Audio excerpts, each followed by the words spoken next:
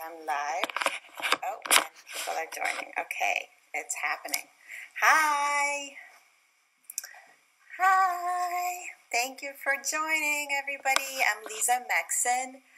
I'm super excited to welcome you virtually into my studio.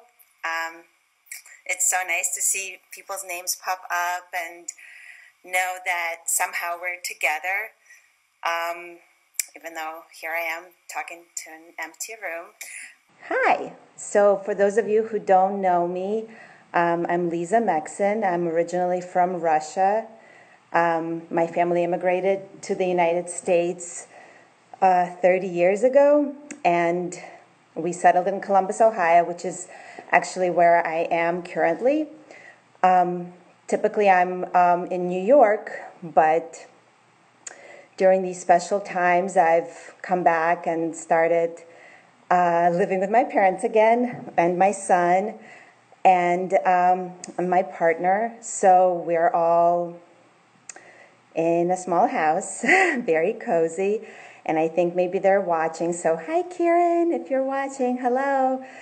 Kieran is my son. So I got very lucky, and I'm able to have a studio. I'm getting some funny comments. So, I got a studio here in Columbus at this really wonderful place called Millworks, and have been making some work. So I'm excited to share that with you. But first, I'm just gonna maybe talk a little bit about my practice, and and I should also mention that. My relationship with Wassaic Project goes way back to almost a decade ago. I was in a group show at Wassaic in 2011, and in 2016 I was, I gotta pin my handle. I just got a reminder. Okay, let's see if I could do this. Special.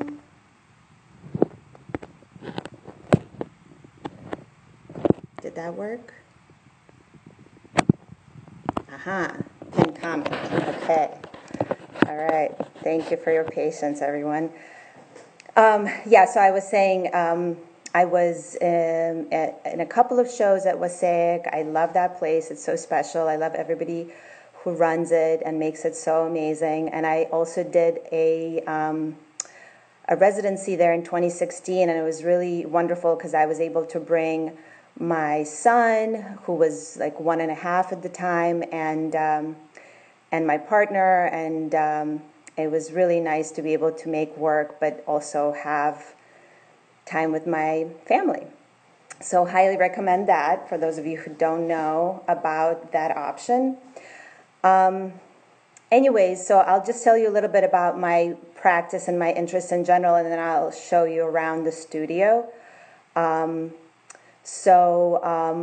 have a background in literature and also in costume design, and but then I went to school for fine art and studied painting. So I've always sort of tried to figure out how to synthesize these things. Hi, Lucy. And how to kind of navigate these interests all together.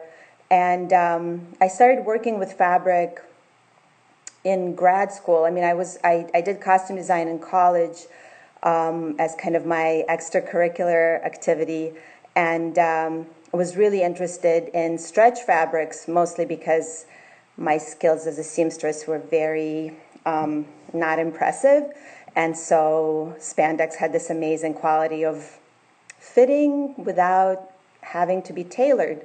So, but then when I really started focusing on painting, I realized that fabric has this immediate relationship to the body, and kind of maybe in some ways lightens the mood in a painting, even though paintings are traditionally made with fabric, but we kind of neutralize that fact that paintings oftentimes are on canvas or linen or other fabrics, and we think of them as this other thing, but really they are very much related and connected to paintings. So I made fabric works for a long time that were sort of more traditional paintings wrapped in fabric. But then I started thinking about the relationship of painting and architecture and painting and the body and architecture, and kind of trying to figure out how the triad all fits together. And that's when I started doing my site-specific interventions for buildings and kind of thinking of them as architectural makeovers or architectural drag. So thinking of giving buildings kind of a gender makeover, because a lot of buildings feel very male to me. And it just seemed like it would be interesting to see how could we change the gender of a building. And could it be done through spandex, for example? So, hello. All these waves coming in. I want to be waving back, but that would get boring after a while. For you, not for me. I could just keep waving. Anyways, I'm going to share my screen in a second and show you some works that are, not in the studio, just so you could see some completed pieces. But before that, I'll mention that during this, time of lockdown, I pretty much focused on two kind of side projects. One was, I'm still doing it, I'm making neoprene masks from the remnants of my large-scale project at the De Cordova Museum called Turret Tops. And here, I'll put one on for you. I started making them in 2 colors. And you could still get one, and they're free. It's donation-based, so anybody who needs one could just follow me on Instagram and send me a DM, and I would just need your name and your address and your color preference, and I'll make you a mask. So, and you do not need to make a donation. It's obviously a donation. So, but that's been a really generative thing for me, because all of the remnants from the masks ended up being really exciting to my son, Kieran. And we started collaborating, because he told me one day that he wants to be an artist and teacher like Mama when he grows up. So I was thrilled, and I said, well, let's start going to the studio together. And so I'm going to show you first some of these things that we've been working on. These are all in progress. So I have like a whole bag of, the negative kind of remnants of the masks. So these are all the holes, cut out holes, and these are all the line trims of the edge. So basically, first he started sorting that and was really into that. And then once we started coming to the studio and he started, drawing with permanent marker on some pieces of neoprene and cutting out other pieces and painting on them and then arranging them on canvases. And here are some of our collaborations, which has been like one of the most joyous things I've ever had happen to me. So, and this is actually something he just did last time he was here. This is, in case you can't tell, it's a fluffy orange cat wearing a big necklace. So there it is, and see, this is also using the remnants, the neoprene remnants. So that has been really fun. And okay, let's see. Okay, so that's pretty much what I've been focusing on most of the time. But I'm also working on some other pieces in the studio that I'll show you in a second, but I want to contextualize them a little bit better. Hi, Jason. Hi, Joshua. This is so fun. I should do this like every day. It would get boring for you. Yeah, so I'm going to just share my screen and talk about two projects that are sort of in process right now. And then I'll show you the stuff in the studio. Okay, so this is the De Cordova Museum and Sculpture Park in Lincoln, Massachusetts, just outside of Boston. I was asked by Sarah Montrose, the curator at the De Cordova, to propose a project, and I, as often as this, when this happens, when I have a site-specific project, I go to the site and kind of research it and try to discover it and see what kind of stands out to me the most. And I was really drawn to these turret tops, these canonical shapes, which are really large. They don't look as large, in the architectural scale, but they're over 20 feet tall and 20 feet in diameter. So, but they're completely dead space. In other words, they cannot be entered or used in any way, so they're purely decorative. And I thought it was very interesting that so much articulated architectural space was rendered useless, kind of by design, and also that they happen to be kind of the most feminine form in the entire structure. So I decided to remake them to scale on the grounds of the sculpture park. And here, so this was in August of this last summer, and they're there now for the last however many months, and they're weathering all the elements, and that's kind of part of the idea behind them. I wanted these neoprene turret tops to live and change as they sit outdoors. They are enterable, and you could go inside, and this is an interior view. Here's another interior view of the plum-colored one.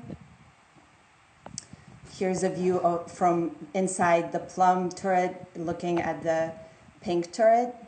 And so throughout this year, they've been documented in different seasons to kind of capture how the work itself is living and changing and how the landscape is changing around it. So here they are in the winter, and this is in the fall. Sorry that they're out of order here. Well, and this summer, the top layer of the turret tops is going to be unveiled, and their bikini tans, that's how I've been thinking of it, will be revealed. So basically the garment layer of the turret tops will come off, and there will be sun-bleached impressions on the neoprene. And the neoprene is, for those of you who are not as familiar with it, neoprene is this like fleshy fabric that's kind of thick and spongy and is used for wetsuits and shapewear, and it's a very kind of gendered fabric. And so I in order to prepare, to kind of know better how the sun is going to bleach the neoprene, I made a series of paintings on my fire escape that in New York and then later in Texas that kind of explored the bleaching process. So this is an example of one painting where you could see how over a period of 2 months there was significant color changing. So hopefully when this unveiling takes place this summer, sometimes in July or August, we're kind of in the process of figuring that out because everything is on hold, as everybody knows. So once that does happen, there will be some kind of reveal of what that looks like. And I'm very excited, but also anxious to see how they've changed. And I miss them, and I hope they're okay. Okay, and oops. Okay, so then the other project I wanted to quickly share with you while I have you in this screen share is something I did at this fall at the Chinati Foundation in Marfa, Texas, where I was a artist in resident. I worked in this studio building that was all for the artists in residence. It was like a standalone structure that had over a dozen doors because it's an old meat locker. So some doors, I can't zoom in here.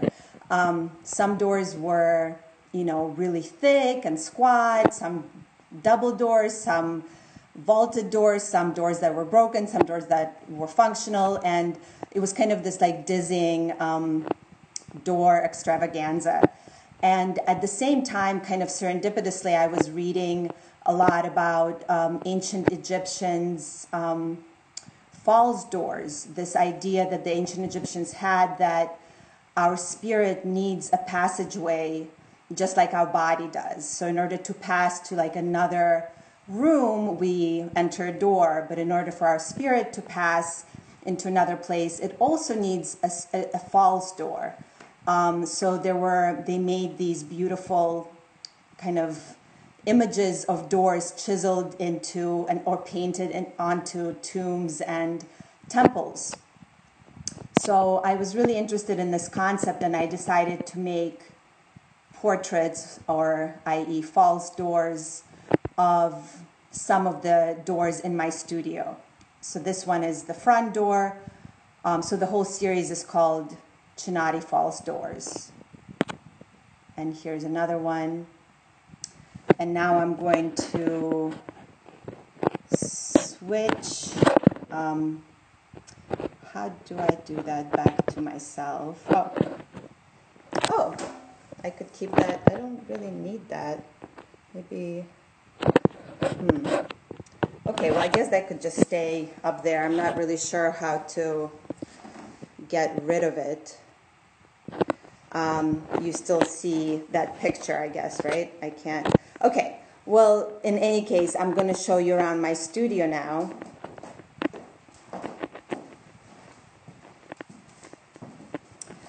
Okay, so here is one of the Chinati Falls doors. I went ahead and put it up here just so I could show it to you.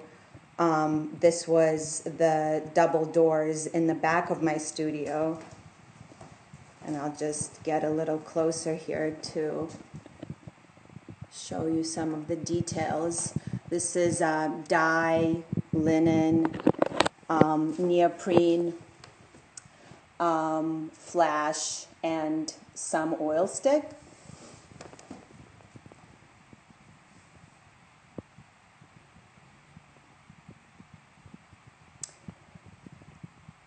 So a lot of these doors that I've worked on in Texas felt very exciting to me. And so when I got my studio here in Ohio, I decided to continue with the doors. And here's my studio door here that I've come to be pretty fond of. And so I'm making, instead of making one portrait of multiple doors, I'm making multiple portraits of a single door. So I have, this one is just, basically linen with pieces of fabric that I'm trying to figure out, what I want. Color-wise, I'm just trying to figure that out. And this one, I do work on them kind of flat on the floor until, they're figured out, and then I stiffen them with fabric stiffener and fabric glue not that much space here, but so you could see like that. I pinned that one up, but it's very much in early stage. They're all in very early stages, but there's 4 doors that are sort of happening in order to get to some kind of portrait of this door. And what I do a lot is I rip linen strips, because again, I'm obsessed with the ancient Egyptians, and I think a lot about the act of caring for the dead through mummification. So, linen bandages was how mummies or bodies were mummified. So I tear linen strips, and then I launder and iron them to kind of get these edges, and then I paint on them with dye and other, like I use flash and acrylic, and let's see, the other thing I wanted to show you was my obsession with Hatshepsut. Hatshepsut was the 18th century, 18th dynasty ancient Egyptian female pharaoh. And she was essentially the first known cross-dresser because she, as a pharaoh, she decided that she should, wear the whole pharaoh's garb and the false beard, which is likely the reason why she was effectively erased from history by her successor, who hated her. Okay, now I'm back. So I'm really interested in her and her kind of like the female authority that conjured up these very monumental architectural structures that were then attributed to other male relatives of hers, including her successor, her stepson, who hated her. But she ruled Egypt for 20 years, and she made some of the most lasting contributions. And when her stepson took over after her death, he basically had all of her statuary dumped into a big quarry outside of the site of her famous mortuary temple. And of course, it was such an act of erasure, but conveniently for archaeologists 3,000 years later, when they discovered that site, all of the pieces of these priceless statues were there in one place because they were all dumped into this big hole. And so that place has come to be known as Hatshepsut's Hole, which I just find very moving and interesting as a kind of conceptual parallel to how, women have been treated. Anyways, that's kind of what I've been wanting to share with you. One of the things that I find really interesting with the masks that I'm making now is that in the fall, when I was making all these portraits of Hatshepsut, I was making them with this upside down triangle covering her mouth. And to me, that was like a sign of silencing and erasing. But now, with these masks, some of which, by the way, I started drawing on because neoprene is really fun to draw on. So I feel like the work oftentimes is ahead of me in what I'm actually really doing. So in this case, it took like a good 6 months for me to be like, oh, the masks are connected to Hatshepsut, and this whole notion of, is it veiling to protect, or is it veiling to silence and erase? So that's kind of a lot of times something that I muse over when I think about my architectural interventions and this notion of dressing up buildings, and what do we gain when we cover something up. So yeah, I think that's what I wanted to share. So if anybody has any questions or, anything you want me to talk more about. So yeah, I have Will Hutnick here live telling me if there's any, I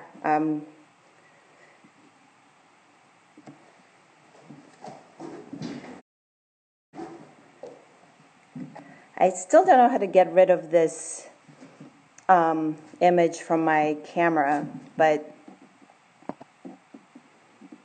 maybe I just need to see if I could. Okay, great. This is really kind of a fun new experience for me, so thank you so much for tuning in, everybody. It's really satisfying to see your names pop up and feel connected in this way. I really appreciate it. It's been fun, and hopefully I covered all the things I wanted to cover. I'm sure as soon as this is over, I'll be like, oh, I meant to tell them about this super important thing.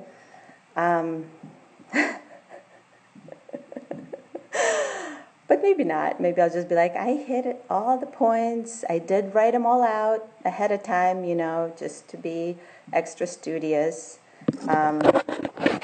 See, I'll show you my golden door again. Oh, wait, okay, I'll show you my son's collaboration. I just think they're so lovely.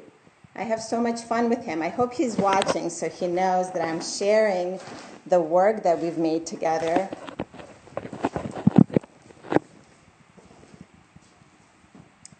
And there's the door. I think what really interests me about making these false doors out of stiffened fabric is the relationship of kind of the rigidity of architecture and how it translates or can be sort of questioned through these hard fabrics. So it's like you could tell that it's fabric because you know what fabric looks like, but at the same time, when you're physically in front of it, you know that something is different about it because it's stiff. So it's more like a skin than it moves more like a stiff skin than like a flowy fabric. Okay, let me see if I got any questions here. Oh, yes. Okay, let's see. Questions. Are the doors going deeper to the painting or are a way to question? From Zahar. That's deep. I'm trying to wrap my head around that. Are the doors going deeper to the painting or are a way to question painting? I love painting. I love looking at painting. I love, the history of painting. I think it's very problematic who has been allowed to make paintings, or at least whose paintings have been canonized. So I think we're in a point where a much wider slice of the population could give themselves permission to make paintings. So I certainly I'm interested in the expansion that allows for. And I do think that maybe as a woman or as an immigrant or, whatever other qualifiers I could put on myself, I'm sure that those things inform my painting. So I, as much as I love painting, I do think that there's an implicit critique within the paintings I make because I feel like my voice wasn't included previously in the history of painting, and And I do think that there's something different to say. I don't know if that answers your question, Zahar. I kind of rambled. But let's see, what's the next? Do you have any public projects in the works? I do, but everything is so up in the air right now. So many of I'm actually on sabbatical this year, but a lot of my projects got either canceled or postponed because of the pandemic. So I don't want to jinx it by talking too much about future projects. Next question, what do you think about your use of elongated rectangles? I feel like I see this in your work again and again in the doors. Yeah, that's such a great observation and a great question.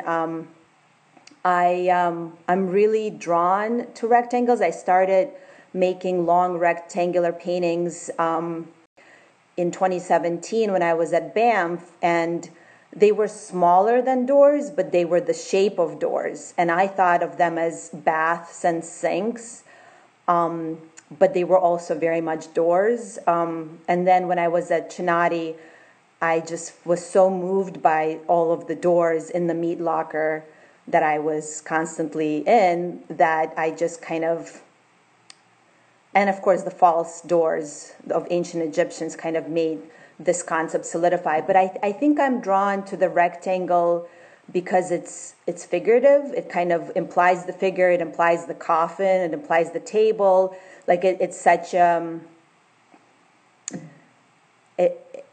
maybe our body just implicitly knows that you could fit yourself into this space, and it's both. There's like a bodily relationship that is established that is maybe beyond kind of a conscious understanding, at least for me right now. Okay, last question. Can you talk about your thoughts on the relationship to the body and movement? Yeah, I mean, definitely I think about the body a lot. Like, why is it that we live in square rooms, and why is so much architecture rectilinear while our bodies are so not? We don't have any straight lines in our bodies, no right angles. So we're essentially, like, the Western architecture has basically put us into boxes that are not very in sync with our bodies. And maybe one could even go as far as to say they shame our bodies because there's kind of an implied perfection to a square or a rectangle or a straight line, a kind of machine perfection, and our bodies are very imperfect, and you know, maybe that has to do with wanting to, like, humans want to aspire towards perfection and towards longevity and posterity, and I think, you know, all of that makes sense, but at the same time, I think it's more important to have a lived experience that feels resonant with the body and with our lived experience, right? The fact that we age and that we, you know, we're not these perfect impenetrable containers, and there's all kinds of things that happen that are maybe somewhat embarrassing. And I think that like when I encounter art that speaks to that, to these more vulnerable aspects of our lived experience, I feel very moved by that art. And so I think I aspire to make work that is more along those lines. And Mike Embran says that he sees lettering. Is there writing on the doors? That's so interesting. There's been so much writing in my older work, especially in college and grad school. I really, maybe because of my literary training, I really wanted to include language in the work, and so I was making works that spelled things out, and every once in a while I do kind of return to that, or return to the notion that symbols and characters could add up to meaning. So sometimes like it's not really spelling out a word, but I am implying some kind of written system of signs and symbols. So I think I'm just gonna end there. I hope I didn't miss anybody's question. But thank you so much, everybody. I love the questions. It's really, I feel very satisfied to have this conversation, even though I am alone in my room. I feel very connected to you all out there. I'm very grateful for your time. Thank you so much. And make sure you tune in again next week for Tiffany Smith's Open Studio. I'm very excited for that. This whole Wednesday Open Studio with artists live streaming on Wassaic Project has been so wonderful. I love seeing it. So hopefully you're all planning to attend all of the lineup. There's lots of fun artists coming up. So thank you so much, everybody. It's really, really a pleasure. I feel super happy to share this with you. Bye.